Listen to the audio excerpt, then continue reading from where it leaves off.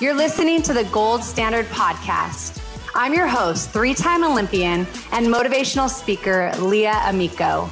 On this show, we're going to dig deep to unlock what it actually takes to build a foundation for greatness. If you're an ambitious person with big vision, but you feel like fear is holding you back, get ready for some major breakthroughs. Let's dive in.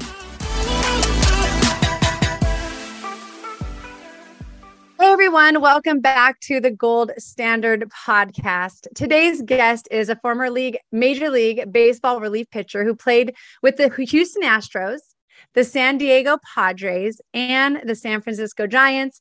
And he was also promoted to the Boston Red Sox, Tommy's favorite team, of course, my husband's favorite team, in 2004 when they won the World Series. So welcome to the Gold Standard Podcast, Brandon Puffer.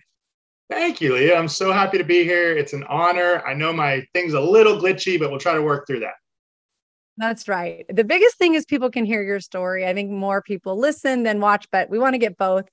I want to talk first and foremost. Let's go back to young Brandon as an athlete, as a kid. Tell me where you grew up and kind of what you were like as a young boy. Yeah, absolutely. So I grew up in Mission Viejo, California, which is in Orange County, Southern. I know you're familiar, but not everybody is. I grew up there, very fortunate to grow up there. Just, great weather, beaches everywhere. And it was awesome. And I really took to baseball probably around 7 years old. My dad coached and we ended up getting very involved in the North Mission Viejo Little League there. And it just became a passion of mine. And like a lot of folks, I know like you as a little one, I had that dream of becoming a Major League Baseball player. And so just young Brandon, didn't know, just kind of naive, but had maybe a little bit of talent and, just had a lot of lessons to learn, but knew I had a passion for the game, a love for the game. It brought my whole family together every weekend and most weeknights. And so just an affinity for that in general, just a thing that we can rally around as a family. So you were a pitcher right from the get-go, or did you find out that you had that talent? How did that happen? Yeah, so like most people, when I was young, I pitched, played different positions. I could hit a little bit and stuff like that. So I didn't know that it was going to be pitcher until probably late into high school. So all through Little League and stuff like that, I still enjoyed hitting and doing things like that. And but yeah, I just think, probably around 12 years old, I kind of hit that early growth spurt, the guys who's a little taller than everybody else, a little more mature and threw a little harder. And that's where pitching really started to be where I probably showed the most promise, I'd say. And then again, just in high school, trying to help the team any way I could, if it was hitting, playing first base, but probably kind of morphed more into as scouts came around and started giving, advice and things of that nature, that pitching would probably be the way for me. That's awesome. So in that sense, because I know I was actually a pitcher also until my sophomore year of college, and I know the mentality that goes with that. So at a young age, would you say that you had the right type of mentality that would be that athlete that kind of would take you to the next level? Was it work ethic that set you apart? Was it all of it? What would you say? Yeah, I would say in terms of the mindset early on, it was there just in terms of the very, very competitive nature of things, that one-on-one battle and wanting to be better, believing I was better than the guy standing in there against me, which is a mindset that we have to have at the higher level for sure. The thing I lacked was control of my body language and I could throw fits and get so upset and so uber competitive that it wasn't fun for me or anyone around me if I was not succeeding. And so that's what I really try to pour into the kids I coach now. And I always tell them, like, I'm not telling you this because I was great at it. I'm telling you this because I wish I had someone hold me accountable for this when I was younger. So I had a good mindset competitively, but I had to really learn along the way on how to handle failure. So you talked about, holding people accountable. You said, I wish I had somebody. Were you able to kind of get away with it because you were successful? So in a sense, you kind of like, oh, he does well, so we're just going to kind of let him be him. I think so. I really do. And I think a part of it was too, I just lacked so much self-control in that area that folks tried. And I mean, certainly encouraged me to get a hold of that. And, but at the end of the day, I was pretty strong-willed, and I really had to come to that realization for myself, honestly. And so honestly, all the way through my professional career, I had to struggle with that. And as you know, there's a lot of failure involved. And I just had to try to figure out and didn't always succeed at it, even towards the very end, I just never wanted to let my teammates down. I always felt like I did when I didn't have a good outing. And so, yeah, it was just a constant struggle to try to figure that out. And it's helped me really as a coach on this end. So what's the biggest thing that you have seen as a coach passing along the information that actually leads to athletes getting it and figuring it out and being able to actually have those controlled emotions? Is there something specific? As you say that, I'm thinking about it. And I think it's the important. I was in this situation last night at practice with some kids around 14. And I think it's important to love on them and show them why it's important rather than just, hey, in my case, I could say this now about myself, and that you're kind of making a fool of yourself and your whole family when you act like that. It's not that. It's, hey, I love you. And the reason I want to help you get control of this is because you want to be a college baseball player, maybe even professional at some point. And some of these things are going to set you apart when you're getting recruited and it's really close and physically everything's lining up. You're neck and neck with another young man. They're going to go to that. They're going to go to the intangibles, the makeup, how you handle failure. So I really try to tweak that. And I didn't understand this when I was young because I wasn't in that travel ball space and all the recruiting and all that. It was different. And so I just really tried it. And it's true. Guys, it's not for me. It's for you to try to accomplish what you want to accomplish. And I think then they go, oh, okay, yeah, if this is going to stand in the way of, me going to the next level, then I better take this seriously. And then also giving them the skills, right? Like not just, hey, shape up, but like, hey, let's control your breathing. Let's do some deep breathing. Let's get a positive self-talk going that can kind of reset your negative thoughts. Because I just didn't have the mental skills. It was like, yeah, I know mental game is important, but I don't know how to do that. So trying to give them the skills and not just say, hey, you need to change this and figure it out. I think practicing that positive self-talk, it's not only a skill we need in sports and we need to learn young, it's something we need to apply to us the rest of our lives. I mean, I feel like that when I look at times where I struggled and other times where I go through after going through something hard and I respond okay, it really comes down to talking to myself, prayer, where I'm turning for me, the Bible. We'll get a little bit into that with you as well, because I know your faith is important to you. But I do remember when you say that, I do remember being in high school and I was, a highly decorated athlete throughout those years, won a couple national championships heading into college and the recruitment. I didn't get recruited by that very many colleges at all, but I had a lot of success. But I still had a coach who had played at the collegiate level. And she told me, coaches are watching to see what you do after you fail. That failure recovery, it's so important to this day. And even with like you're saying, with so much information out there and so many more books and videos and everything they can see, it's still something that it comes down to, like having that self-control. So I like that you shared that. All right. Take me into how you got drafted and your emotions through that entire experience. Yeah, of course. So I got drafted my senior year out of high school. Again, everything was so different. So social media, all those things weren't there. I knew scouts were around. They'd been in the home a little bit and I was hopeful. But again, you weren't sure. It wasn't rankings or anything like that. So ironically, in California, the school went a little longer into the summer than some areas. And so I was still in high school when the draft happened.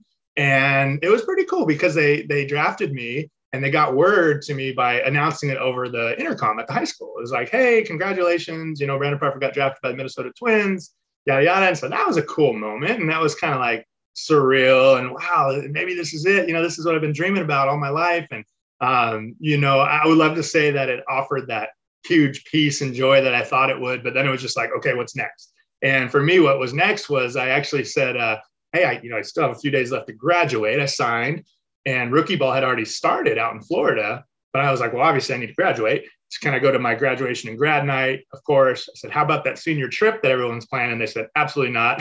The day after you graduate, we own you and you're coming out to Florida. So it was a wild ride to graduate on the West Coast and pretty much the next day fly out to Fort Myers, Florida for my first spring training. And that's a lot at that age to just all of a sudden be gone. And I know what you mean about those sacrifices. Same thing, had to miss so many different things. Senior day at Disneyland to go play an all-star game, and just, a grad night cut short to go up to a tournament. Same idea. But it's like you make those sacrifices because there's something bigger that you're working toward, and what you're going to get out of it is even better. But it's a reminder, those that are willing to make those sacrifices, like, again, like those are the ones that know the prize, they know the goal, they stick to it, and they're willing. Tell me a little bit about when you got then into that, into camp with everybody else. And I know you said, you went out there. Like, I think about when I went to college at University of Arizona, I was successful in high school, but then I was like, whoa, do I have what it takes at this level? Did you ever have that moment of doubt at all? I did. Yeah, absolutely. I showed up at rookie ball again, just a young buck out of California. Now, fortunately, and I think the same applies to you, I grew up in an area where there was a lot of good athletes. So I wasn't from like a small town, middle of nowhere, where I was the only guy ever. But that being said, you show up and it's like, man, all these guys were the guy where they grew up, and not just in the States, but Dominican Republic and Venezuela and Puerto Rico. And so, yeah, I remember I got there in the middle of a game in my street clothes, and I just walked up to the dugout to take a look and meet everybody. And I was like, wow, this is pretty high quality baseball. So that mental game becomes very important, right? So it's like, I can only control so much. And I didn't really know that the first year. Well, I didn't know that at all the first year.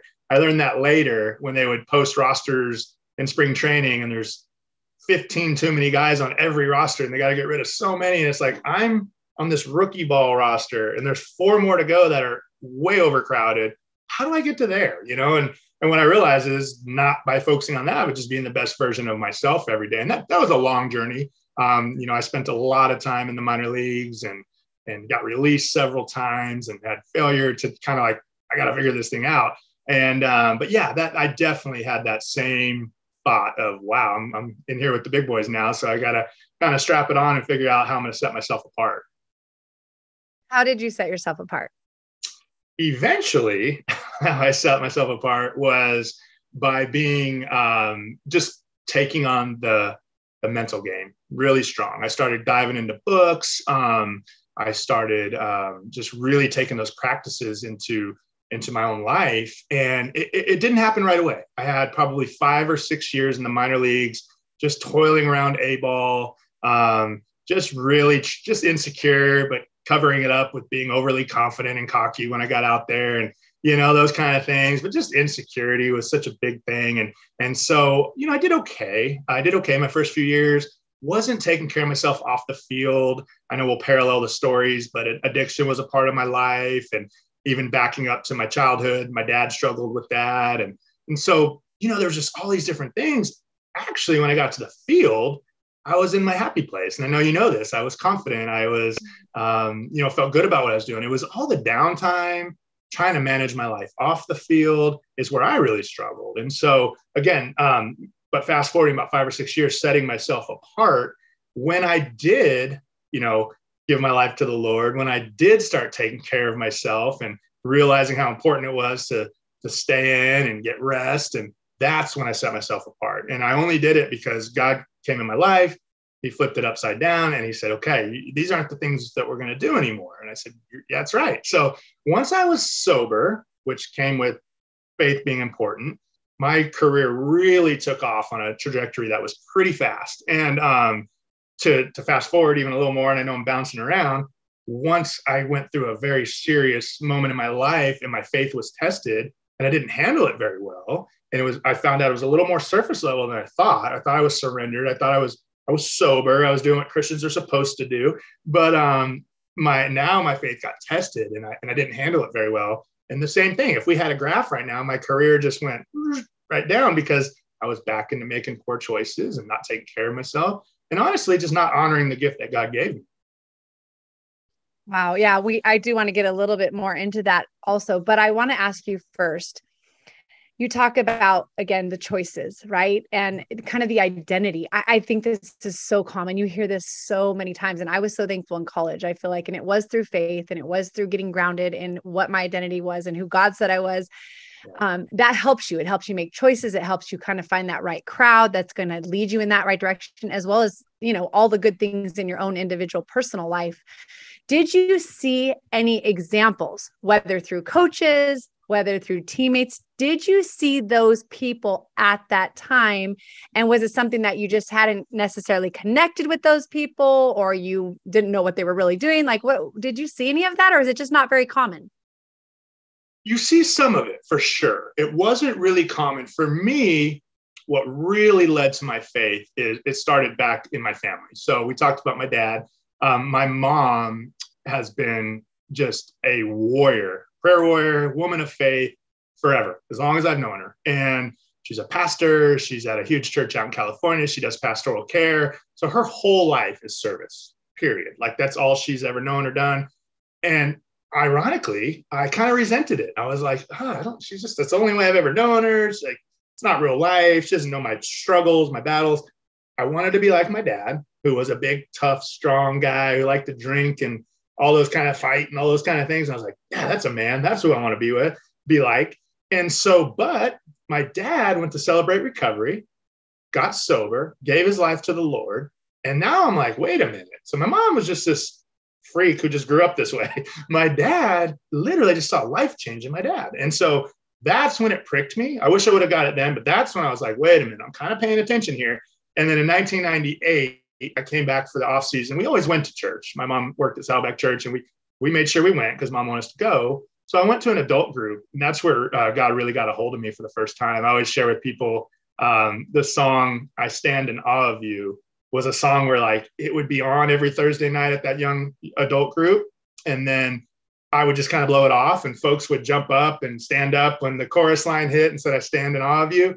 And I would just be like, oh, this is weird. And then that night, that very song, I got up, the Holy Spirit got a hold of me, and it was like, yes, I'm going all in. And so from that point forward in 1998, I was walking with the Lord. I was sober for about 5 years until, things kind of went there. And then to your point, back to your original question, once I became a Christian, then I noticed like, who are the guys that are seeking God? Okay, there are guys on every team that are doing it. It's just I wasn't so aware of it because I was in that other group where I didn't really want to be held accountable.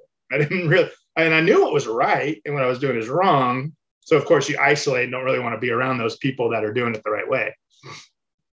Yeah, I just find it so interesting. I think, same thing, like people that are super famous and people who, Justin Bieber, right? For example, like I know someone who knew him right in the beginning of his career and was in his first video with him before he really got crazy big and just, came from a solid family, but you've just followed what happened to him and the things. And it's almost like we're just not meant to like we want to achieve these high things. I think that is placed inside of us, but sometimes like people aren't supposed to worship us. And in a sense, sometimes we get into these positions, high role models, Major League Baseball, NFL, famous actors, actresses, or singers, and then it's almost like they're trying to figure out, wait, who am I? Because I'm over here, I'm this baseball player, right? For you, for me, I'm a softball player. For him, I sing.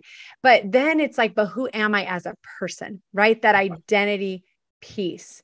And so, I do want to talk a little bit about that. Part of the gold standard is the overcoming obstacles piece and challenges. And so I do want to go, you've alluded a little bit to going through kind of making not great choices. Will you share a little bit more about that and kind of what it took to finally get yourself and your heart on the right track and the right path? Yes, absolutely. I will. And so, like I alluded to earlier, I had faith in my life. I grew up with a prayer warrior for a mom, so she never stopped. And but yeah, I mean, we've got to make our own decision. This spiritual journey is our own, And so I just had that battle all the time of knowing what I want, what I want was right and what I wanted to do, and just not doing it, like Paul says in the Bible. And so it was a constant struggle. And if I wasn't very intentional about my routine, not we're routine people as athletes, but my routine for my soul spiritually, it doesn't take very long to this day to really kind of start having thoughts again of, the compromise and stuff like that. So again, in 2004, I was sober from 1998 to 2004. I was in spring training with San Diego Padres, been in the big leagues just a little bit, so having a little bit of success, or so you think. And I got separated from my first wife. And so I wasn't accountable to anybody. I wasn't like, I got to do this to be a good family guy. And the enemy just really started planting seeds. He just took that opportunity to go, you know what? You've been 5 years sober. You're more mature now. I bet you could handle it now. And, let's hang out with the guys. Quit being the guy who never goes out with the guys. And, so I just, all these different things, how the enemy works on us. And so one night I was in spring training, Peoria, Arizona, and I walked by a jacuzzi and folks were having some beers in there. And I was like, you know what? Yeah. And I went and bought a little 6-pack, did my thing, and nothing happened. Okay, I think maybe I do have this now. Well, the hook, line, and sinker, the next night it was like, well, the guys are going to hang out down the street. You won't drive or anything. Let's go do that. And I just hit that slippery slope so fast in 2004. So fast. And, that was, once I opened that door back up, that was a battle from that point on. And I continued to play, right. That year was actually a year I was in the big leagues with San Diego, close to home. You alluded to the Boston Red Sox thing. I got a ring out of that deal. Just kind of like, again, you're trying to fill this hole with all these things that you think are going to make you have peace and joy.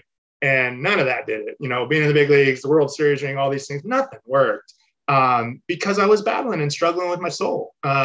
Basically what happened is in 2007 and 2008, I took on a role with the Texas Rangers that was kind of that Bull Durham, Crash Davis role. And it was, you're the older guy, early 30s that's been in the big leagues, and you're going to go mentor these young studs, the Chris Davis and Derek Holland and Elvis Andrews, who are all big names in baseball eventually that were like 19 years old, just starting their deal in AA. And so I loved it. I love that. I love encouraging people. I love being a mentor. I went down, relished the role. In year 2 of that, they were kind of grooming me to be a coach. Man, the guys were just on me. They were like, hey, Puff, come out with us. We've heard you used to be a lot of fun. Let's go. And I remember telling these guys, Leo, I was like, guys, I can ruin my life in one night. Because they would say, when I would say, no, I don't want to do that, man. It's not good for me. And they're like, oh, it's one night. What's one night? And that's kind of a big part of my story I share with kids. Like, it's just one choice, one compromise. And so fast forward, we're going through the season. I'm kind of like fending them off a little bit. Meanwhile, I'm the chapel leader of that team. I'm a mentor to them, but I'm still not walking the walk.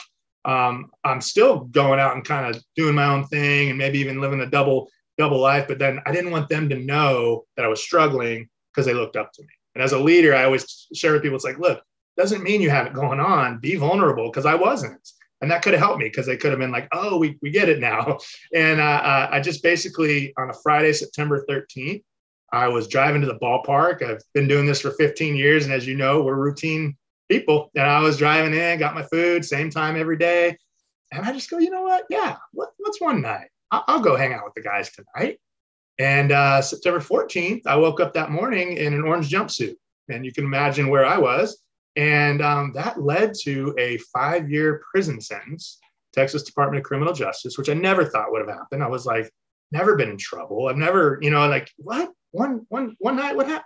And sure enough, that was like, okay. And God said, I always allude to Jonah and spending 3 days in the belly of the fish. And I was like, I think you need about 3 years because you're a knucklehead. So I did. And when I went through a jury trial, very surreal, very intimidating. And when they came out and sentenced me, and I asked if I could say bye to my dad, and they said no. And they put me in handcuffs, and they took me to a side cell, and they took me of all my belongings, and they put me in that cell. When the bars closed, I can hear it to this day. I just looked up. I was doing the math on how old my children would be in 5 years, because I didn't know if I'd do 5 or 3.5 or whatever.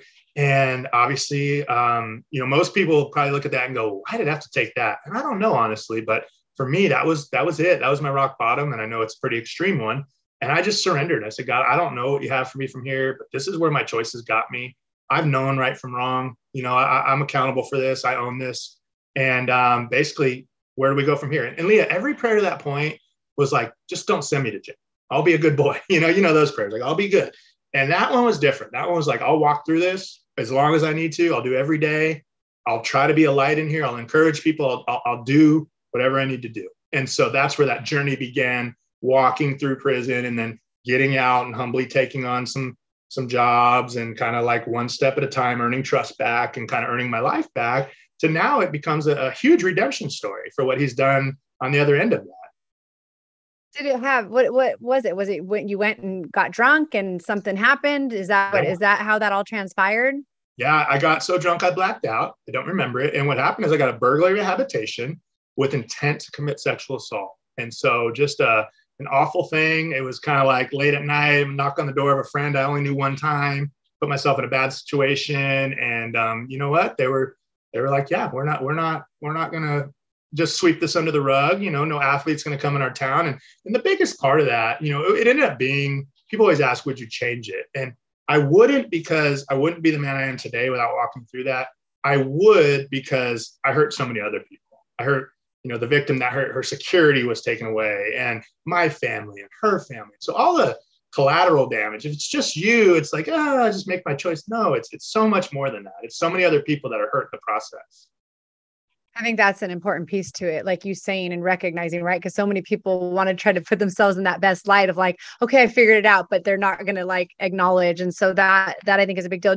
How many kids do you have, or did you have at this time? So at that time, I had three kiddos, and that's actually still what I have. But they were little. They were little at that time. My baby, who's 14 now, she's a freshman in high school, was a baby, and literally a baby at the time. So, and that's just part of the redemption story. There was a time where I didn't get to speak to my two daughters for over a year. And our relationship now, if you saw it, you'd be blown away. I mean, to the point where the little one, we'd get on a phone call like once a year, and the little one would go, Morgan, my older daughter would go, "Hey, it's daddy." And she'd be like, "That's not my daddy, that's your daddy." And I mean, talk about a crushing, heartbreaking thing to hear. And then going, wow, but then you've rebuilt everything and God restored everything. It's amazing. And then I have an older son who's 27 now. He was in middle school at the time.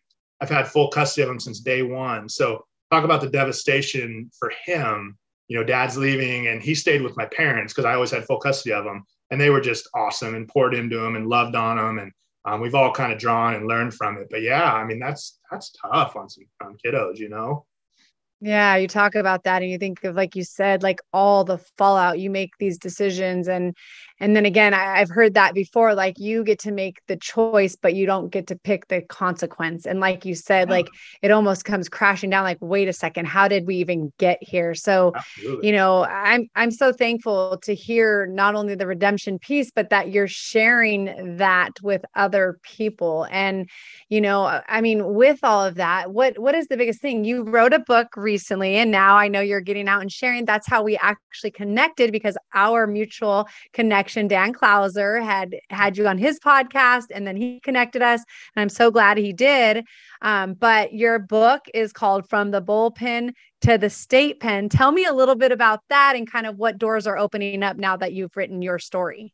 Yeah, no, that was one of those things that, when I was alone, 8x10 cell, doing business with God, and just really trying to be intentional about bettering myself, going through cognitive intervention classes and reading books and getting in the Word and just trying to just reboot everything. Because like you said, how did I get here? You know what I mean? And if someone would have said to me, "Hey, you know what? Go out with the guys one night, and you're going to lose 3.5 years of your freedom. You're not going to talk to your kids and hug your family, and you're not going to have any choices." Who would do that? Like, no one's going to go, "Yeah, sign me up. That sounds great."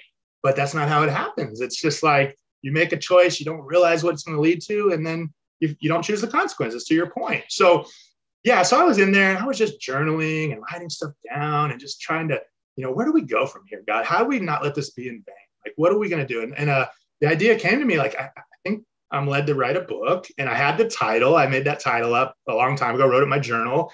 But then, just picked it up, put it down. Life got busy when I got back. Yeah, just all these different things. But then, as God would have it, he put some people in my path that led me through that and held me accountable for the process. And sure enough, we have it published now. So what that's done is A, just hopefully leaves a legacy and a story for my family. And then B, it's been encouraging folks, and it's been an easier way to kind of get out there and maybe cast a little broader net. And it's opened up, things like this and jumping on podcasts with people. And so I just make myself available is my big thing. If I'm asked to do just a little speaking engagement to 2 or 3 people here, or a big one or a huge pocket, whatever, I'm like, yeah, let's do it. So that's always been my thing from that point forward. My prayer, when I was away was, just please use my story for good. I know you use all things for good. This doesn't seem like something that could be for good at this time.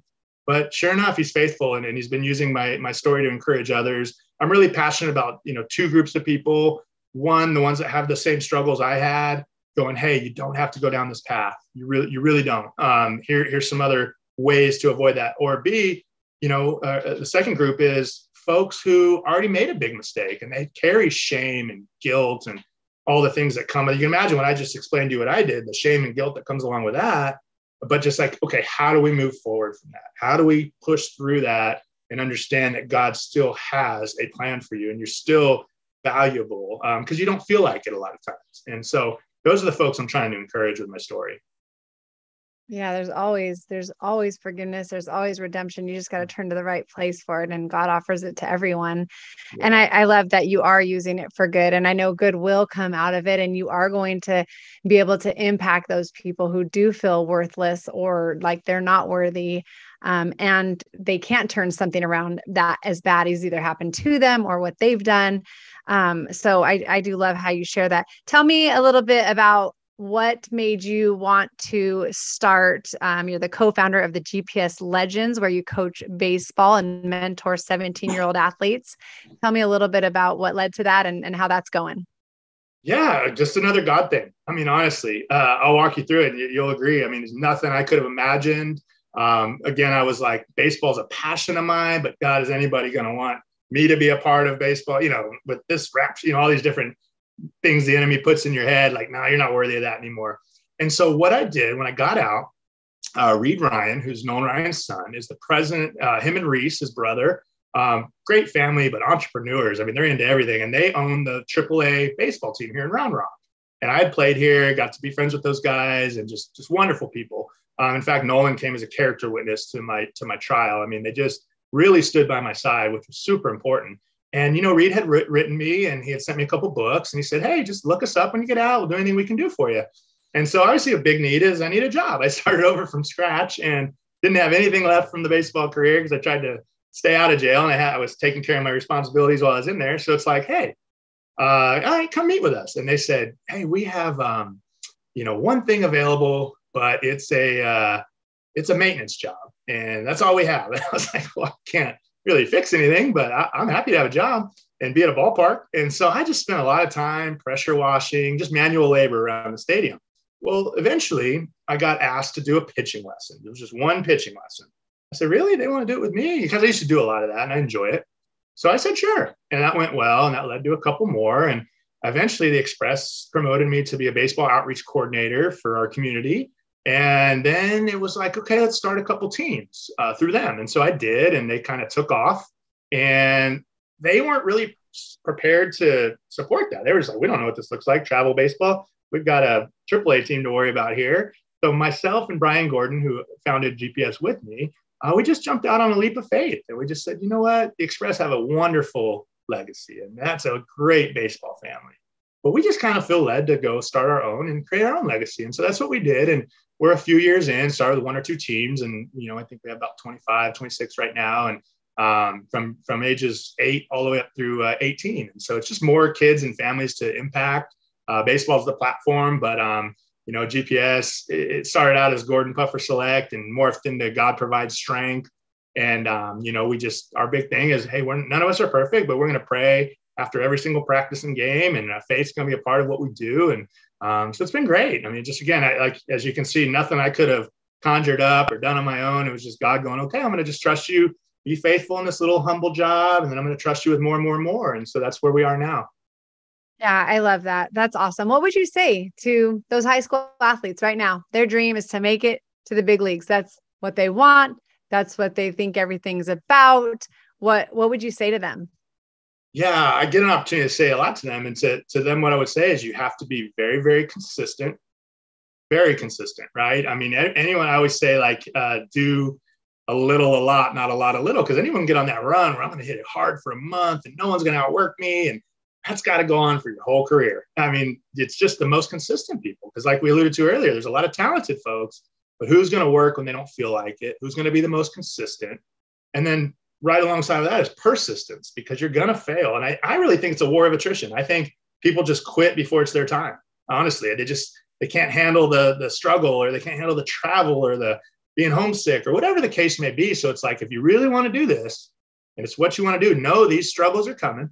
You're going to face these things. You're going to have to be very consistent. You're going to have to persevere through every bit of it. And then I think the follow-up to that is know who you are outside of the game. And we talked about that earlier. It's easy to get lost in, I'm Leah, the softball player. I'm Brandon, the baseball player.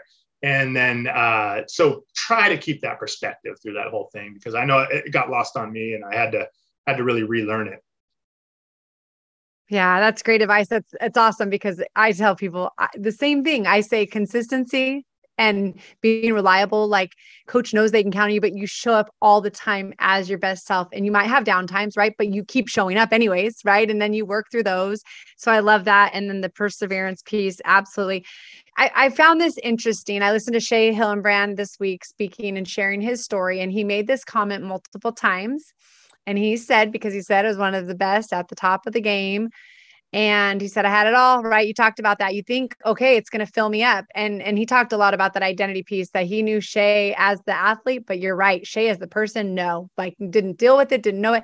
And he said, we sell our soul to the game.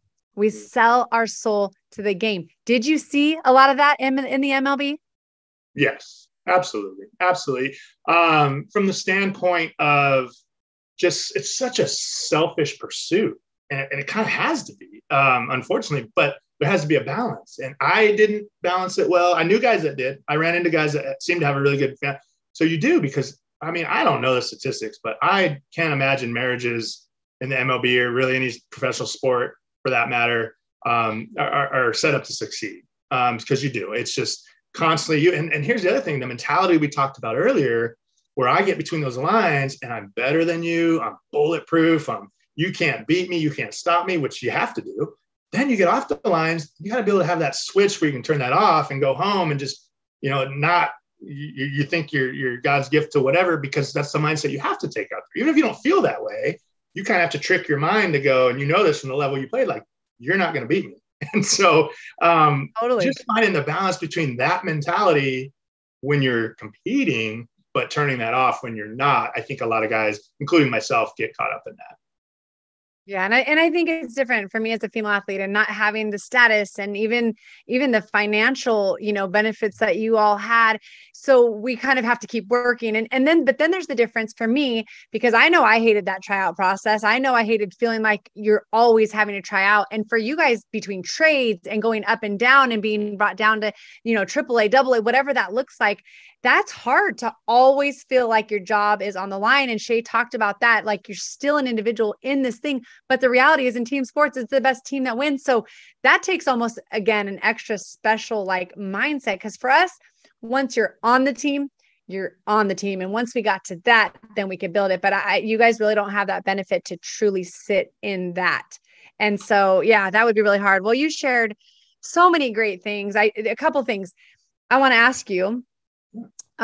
You said compromise. You use that word multiple times, and I agree. I think you start to compromise, and like you said, it's a slippery slope. And so knowing your values, knowing who you are, and not being willing to compromise, I think is so important. Knowing, again, what your goal is and what it's going to take to get there.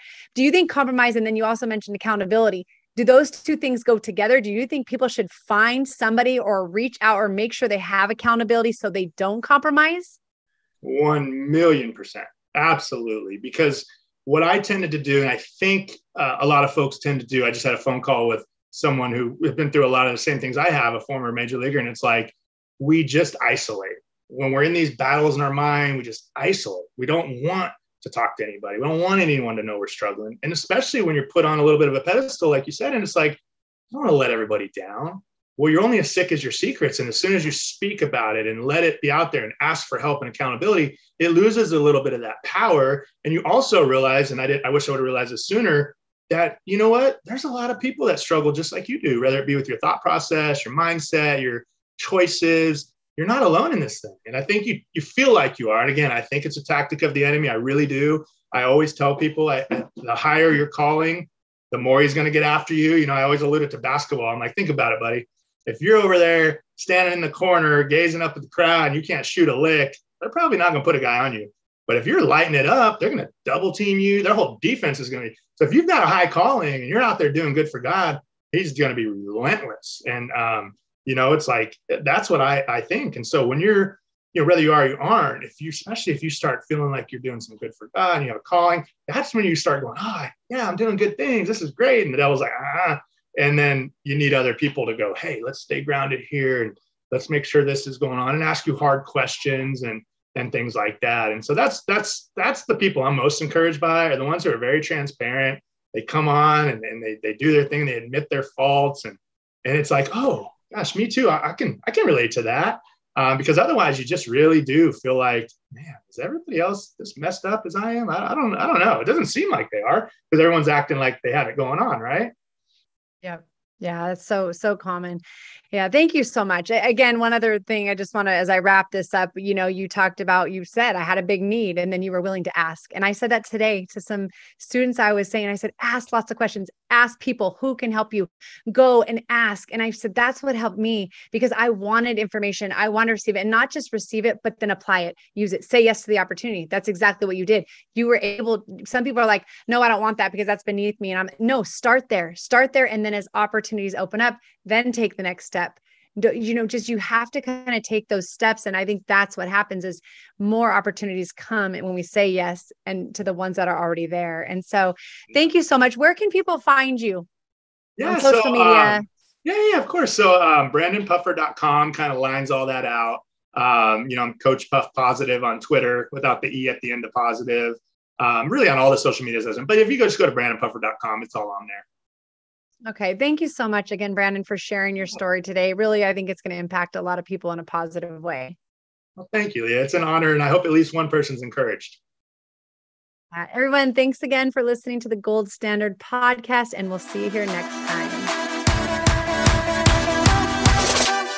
Thanks again for joining us for this episode of the Gold Standard podcast. If you enjoyed what you heard, please share it with a friend.